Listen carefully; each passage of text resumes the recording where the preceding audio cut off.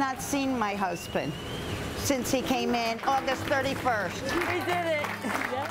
But I'm going to see him today, and I'm going to take him home. And that's all I care about. I just say I'm glad to go home. The Italian stallion, Rocky.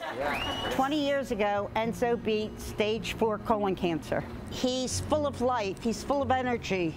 He loves life. He just has that charisma, that personality, and obviously has the will to fight. Because 90 years young, was sent in with a urinary tract infection, and I found out he had the coronavirus, and he has beat it.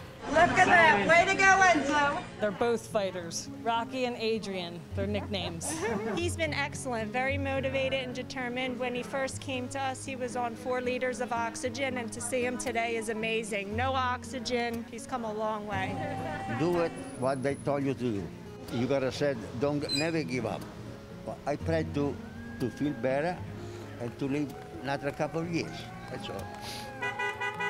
I protected him every way I knew, and here he ended up having it. I believe it's the plasma that turned him around, as well as the excellent care he's gotten here. This virus, it's a beast, it's a monster, and we're going to take down this monster as long as everybody does what they should be doing.